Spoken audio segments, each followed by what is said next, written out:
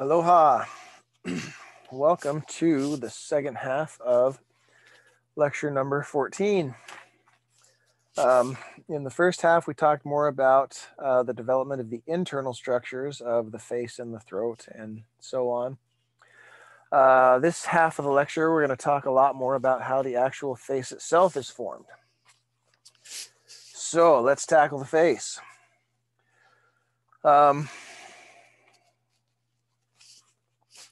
Oh, goodness, am I on the right page of my notes here? Yeah, we're good. Now, it's important to remember that most of the tissues of the face and mouth are derived from mesenchyme. It's also important to remember that most of the mesenchyme in the face and the mouth was derived from neural crest cells. I'm going to repeat that because it might appear on a quiz someday, just in case it does, so that you have a chance to write it down. Most of the mesenchyme of the face and mouth is derived from neural crest cells. Now, there is a lot going on here. So let's see if we can break it down and make it digestible and understandable. So the first thing we need to understand is that the first pharyngeal arch develops two prominences that sort of split it into two halves around the stomodium. So this is a view from the front and a view from the side, so you can kind of see, right? So here's the two prominences on the left pharyngeal arch and two prominences on the right pharyngeal arch, first pharyngeal arch, right? So this is a sagittal section, and you can see, so here's the first pharyngeal pouch, right? So all of this is all the first pharyngeal arch. So you can see it's one big arch that kind of has two big humps on it, or two big flaps, right? So this is the maxillary prominence and the mandibular prominence, okay? And then, yeah, we got all the heart, forebrain, all the other stuff on the slide. That's really not so important. But anyway, so, but you've got one of these on each side, right? So 1, 2, 3, 4, and that basically forms 4 primary centers of development for the face.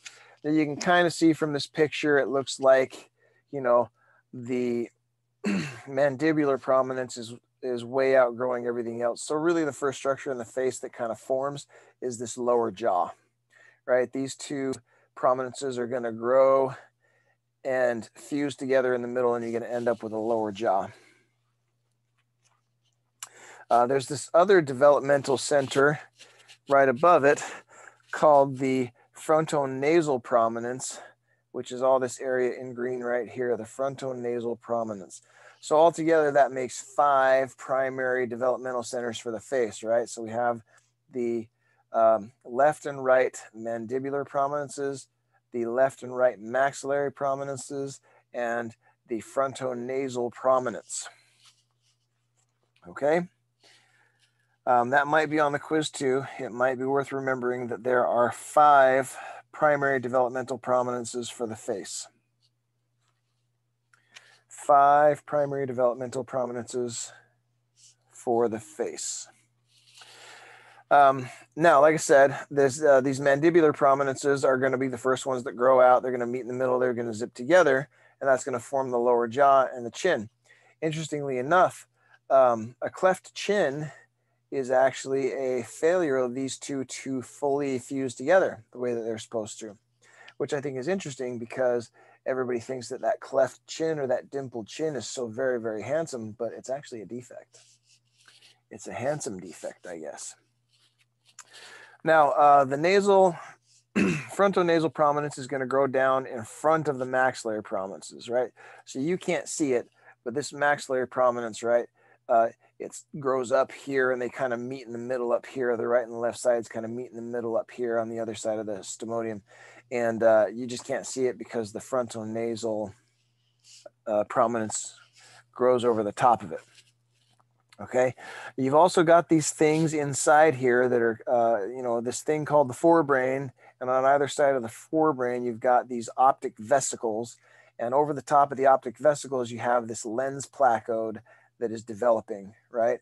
So these are more on the front. The lens placoid at this stage of the game is like right on the side of the head over here, like straight facing sideways. Weird looking critter at this stage of the game. We are. So anyway, as the maxillary process and the mandibular prominences are growing, you see these two other prominences starting to appear on either side of the frontonasal prominence, right? You see them starting to appear over this nasal placoid, right? It starts out as a thickening, which is the placoid part, and then pretty quick, you start to have these these medial and lateral sides of this nasal prominence, and then the center starts to kind of hollow out into a pit called the nasal pit, right? So we've got the lateral and medial nasal prominences and the nasal pit in between them, and they kind of meet down here at the bottom. Right? So as the nasal prominences and pits develop, the maxillary prominences begin to proliferate and grow and get bigger. As this happens, these two guys bump into each other. The nasal prominence and the maxillary prominence bump into each other, forming this groove at in between them called the nasolacrimal groove. We're going to talk a little bit more about this later. But anyway, this maxillary prominence is going to continue to grow, and it's going to push these nasal prominences towards the midline. As it grows, it's going to actually physically push them over. And as that happens, this guy's growing, this guy's growing, this guy's growing, and they're all like rubbing against each other like tectonic plates. And what happens is the mesenchyme of all three of these structures start to become mixed and mingled. And as this stuff mixes and mingles and overlaps as it rubs together, you form this cheek, and you form this upper lip, and this nose from all these tissues that are pushing against each other and kind of fusing together and intermingling as they go. So by the end of it, you have a cheek and an upper lip and a lower lip and a nose that are all kind of made of this mingled tissue on the surface. Okay. Now, remember what I told you, we're going to talk more about this nasolacrimal groove. So what happens is the surface ectoderm, right, which they also call the epithelium in the book, but I'm going to be more specific than that. The surface ectoderm of this area begins to proliferate, and it starts to grow inside that groove, and it invaginates in there, and it eventually forms this solid rod of ectoderm tissue, of epithelial tissue inside that groove. And as this guy closes together and zips up, that rod of tissue is going to hollow out in the middle via apoptosis, and that's going to form a tube between the eyelid and the nasal cavity, right? And that is called the nasolacrimal tube. And that nasolacrimal tube that connects the eyelid to the nasal cavity is why when you cry, your nose starts running like crazy. So anyway, once it's all said and done, you end up with something like this, right? This is my daughter, Lucy. My daughter, Lucy, she's my second daughter. Isn't she darn cute? I mean, this is right after she was born. She got a lot cuter than this. A couple weeks later, she looks a little beat up actually in this picture. But anyway, this is my daughter, Lucy, when she was just a brand new newborn. And you can see we've got the nose and the upper lip and the chin and the jaw and the cheek. And all this is completed and zipped together and fused and intermingled. And you end up with this really adorable thing at the end of it. And we're not really going to discuss the formation of the nasal cavities too much. There really isn't much to say. You know, the nasal cavity, it starts out as a pit. The pit gets really deep. It gets really big. It gets really funny shaped. It starts to join with other tissues. And voila, you have a nasal cavity. We are, however, going to talk a little bit about the formation of the palate. Now, the reason we're going to go over this is because there are a lot of different pieces and parts that are all coming together. And because of that, it's a place where things go wrong a little more often, just because there's a lot of moving parts that are all coming together. Right, so here's how it goes. You start with this, okay, just to get you oriented. This is, so we're looking into the roof of the palate from underneath, right? So we're looking at the top of somebody's mouth from underneath. So these are the gums of the top jaw that, you know, what are eventually going to, the top teeth are going to eventually grow out of here. And then this is the upper lip. And then this is the tissue that is eventually going to zip together and form the palate. This is the nasal septum, right? So anyway, what you see, and basically all of this is formed from that maxillary prominence of the first pharyngeal arch, okay? So you've got this maxillar prominence, sorry, both maxillars, there's one on each side. So you have the maxillar prominences of the pharyngeal arch, and as these guys zip together in the middle, you start to form this little bulge of tissue out the back of it called the median palatine process. Also called the primary palate. They use those terms pretty well interchangeably within the book. So primary palate, median palatine process are the same thing. Then what happens at the same time is you have these two lateral growths, and this is all mesenchyme, by the way. So this is an outgrowth of mesenchyme, a proliferation of mesenchyme. These are also proliferations of mesenchyme tissue. But anyway, these two lateral prominences are called the lateral palatine processes, or the secondary palate. So these, this median palatine process, it never really gets very big. These guys are going to outgrow it. They're going to meet in the middle, right on the top of it, as you can see here. And then what's going to happen is those median or lateral palatine processes are going to meet in the middle and zip together from the front to the back. Right, so this would be the ventral side towards the dorsal side. Oops. Right, so it zips together from the front towards the back and eventually fuses all the way together, all the way through the uvula. Yes, your uvula actually starts in two pieces, and yes, it can not fully fuse, so that people are sometimes born with a split uvula, and it looks really weird. They open up, they say, ah, and their uvula is hanging in two pieces. I've seen it before. It looks very interesting.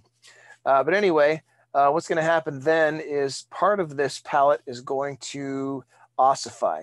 And the way that it ossifies, in fact, the way that all of the maxillary bone and the mandibular bone, the maxilla and the mandible, all formed by intramembranous bone formation. So it's important to notice that there is never any cartilage in these structures. This is all soft tissue, and then that soft tissue, part of it ossifies through intramembranous bone formation. The back part of the palate never does ossify. It stays soft. That is your soft palate. But this front part of the palate does ossify, and I've said it a couple times, which should indicate its importance. Okay, so I'm going to say it one more time so that you can write it down. There is never any cartilage formed in the palate. Never any cartilage formed in the palate. It is all intramembranous bone formation, no cartilage, right? And again, only the front part of the palate ossifies, the back part stays soft.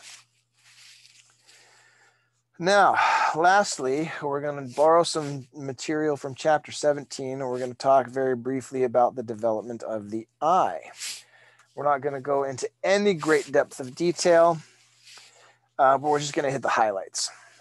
Now, remember way back when there was this structure forming called the neural tube. The embryo hadn't quite folded yet. We had open neuropores at the top. Of course, they cut the bottom half off, but there would be an open neuropore down here as well, right? So up here at the top, there's this structure called the forebrain. And in the forebrain, you start to see these grooves forming, right? These impressions forming. These are eventually going to become those optic vesicles, right? So then what's going to happen is the embryo is going to fold. So this is going to end up down here, and this neuropore is going to close. The rest of this is going to zip the rest of the way together, and you're going to end up with a forebrain made of neural tube tissue and these two optic vesicles sticking out the side, okay? Now, we talk about the optic vesicles being there, but we never talk too much about what happens after that, right? So yeah, anyway, just to make sure that you guys are oriented. So we have the forebrain here. We have, you know, the midbrain. So this is all neural tube tissue. This outer layer here, this is surface ectoderm. This is the skin, okay? Surface ectoderm, and then everything in between those two is all mesenchyme, right? So all this pink stuff, this is all mesenchyme tissue, just so that you know where we're at, all right? So what happens is we have the forebrain, we have the optic vesicles, and then we have the skin. And over top of the optic vesicles, the skin starts to thicken. The surface ectoderm starts to thicken. And this forms a structure called the lens placode. Now, as this embryo continues to grow, this proximal side of this, the bottom of this optic vesicle, the back part of it is going to become longer and skinnier. Now it's going to narrow into something called the optic stalk. It's important to remember here, though, that narrowing doesn't actually mean getting skinnier. Narrowing means that everything else is growing faster than it, so it appears more narrow relative to everything else, right? So this isn't actually getting skinnier. It's just that this is getting bigger faster than that's getting bigger. So anyway, it lengthens and narrows into the optic stalk. As that happens, the optic vesicle begins to form a cup shape, right? Now, as the lens placode continues to thicken, of course, it doesn't thicken evenly. It thickens more around the edges than in the middle, and this forms a pit, the lens pit. What's going to happen is, as the cup deepens, as the optic cup deepens, that lens pit is also going to deepen a lot until it becomes a vesicle. Then that vesicle is going to detach altogether, and you've got this piece of surface ectoderm floating around in the middle of the eye, right? So notice what we've got here. We've got the optic cup, which is going to ultimately become the retina, which is made out of neural tube tissue. And then we have the lens of the eye, which is made from this stuff, which is surface ectoderm. So retina, neural tube, lens, surface ectoderm. Guarantee you that will be on the quiz. And it will also, I think, be on the final exam. Okay, so definitely write that down. The retina is derived of neural tube tissue. The lens is derived of surface ectoderm tissue. Okay, now, once we have the lens formed, then the chamber that the lens exists in, right, this chamber right here, is going to enlarge. It's going to get bigger, and as it gets bigger, it's going to fill up with vitreous tissue. And this vitreous tissue is, it's kind of a jelly-like substance. Then what you're going to see is in front of the lens of the eye, in this mesenchyme, you're going to start to see some holes form, some hollow spots form. Guess how they form? You guessed it, apoptosis.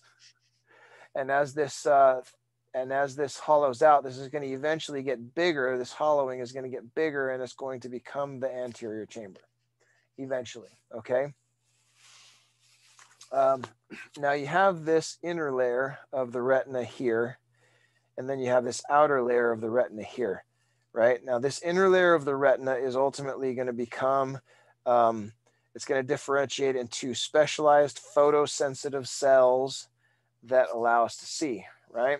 This outer layer is going to differentiate into pigment forming cells, and it's going to become the pigmented part of the retina that you can actually see when you look into the eye. It creates that nice red background. Of course, some of that is because of a lot of blood vessels back there. But anyway, yeah, so this is going to become the pigment part of the retina, and this is going to become the neural part of the retina. And eventually, these guys, as you can see down here, are going to attach together nice and firmly, eventually.